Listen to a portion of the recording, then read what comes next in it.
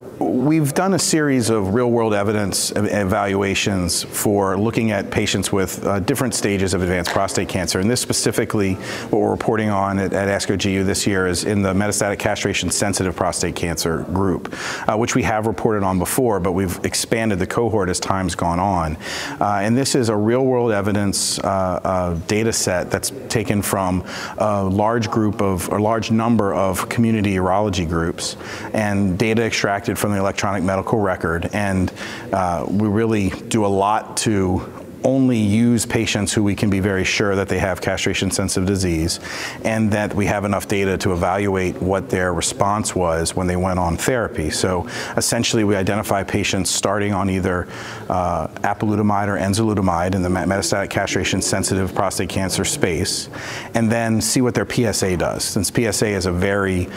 generally very findable, discrete variable in the electronic medical record, it's something that we can discover. But also very importantly is there's very good multiple different studies in the past that have shown the benefit of not only a rapid but a deep response to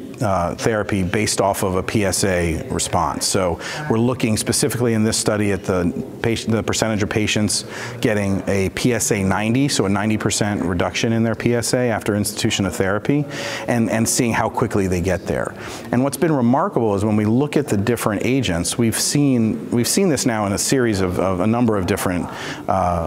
looks at this data set, but as it's grown, as I said, we've seen more and more, we feel more and more confident about it. But we see this separation where you see an earlier and deeper response in a PSA